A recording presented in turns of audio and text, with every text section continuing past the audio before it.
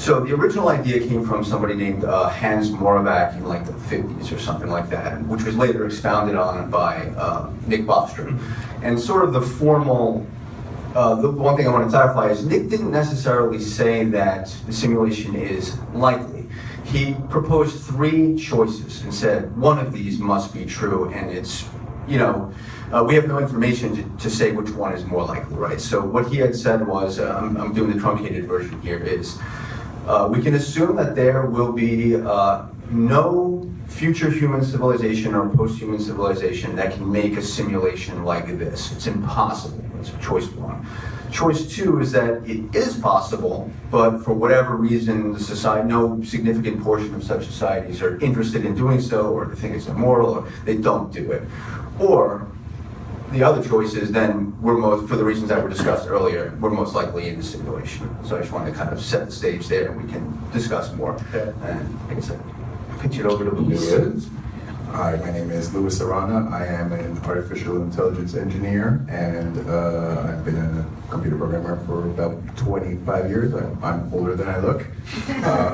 Worked for NBC, Sci-Fi Channel, worked on TV shows like Battlestar Galactica and Ghost Hunters. So I also think I come with some inside knowledge on this topic. I am open-minded but skeptical about simulation theory. I think that from my understanding of both of the major interpretations of quantum mechanics, that it is highly unlikely that such a thing is possible. I'll quickly explain that. There are 2 kind of schools of thought in quantum mechanics. I won't get too technical here. Basically, many worlds theory, maybe some of you have heard of that. The simulation hypothesis is based on the fact that there is one universe, and therefore, if it's possible to simulate, then there are billions to 1 odds that you are in a simulation. But I would argue that if you believe in the many worlds interpretation of quantum mechanics, that there are actually infinite universes, and then universes that can simulate are a subset of those, and because that subset is not infinite, each simulation is infinitely far away from each other on average, and that you are very, very nearly infinitely unlikely to be in a universe that is a simulated universe.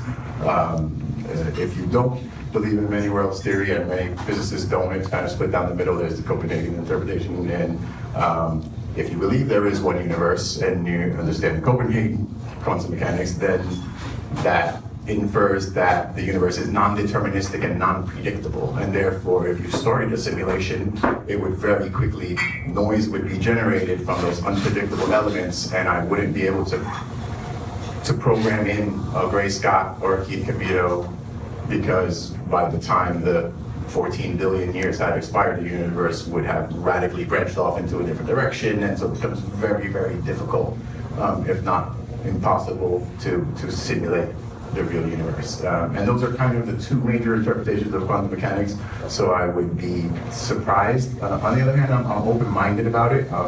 Craig's absolutely right. Our subjective experience is that according to these same theories of quantum mechanics, like the world doesn't exist behind my head, and you're the only person in the universe, and they're all kind of, mind-blowing implications. So I don't rule anything out. We are just as infinitely unlikely to be sitting on this stage in this universe as we are to be in a simulation, and therefore, I think it is plausible if unlikely. So, quantum physics is super important to this concept of reality, because it is the most recent thing that is radically changing how we think about reality. The way what Lewis mentioned about the world not existing behind your head is kind of one of the things that I've always talked about when discussing simulation theory, which is basically this idea that quantum particles can actually exist at 2 separate places in the universe at the exact same time. All places, actually. All places. They can exist at all places at the same time. In all states. In all states, and they only take a definite state when they are viewed.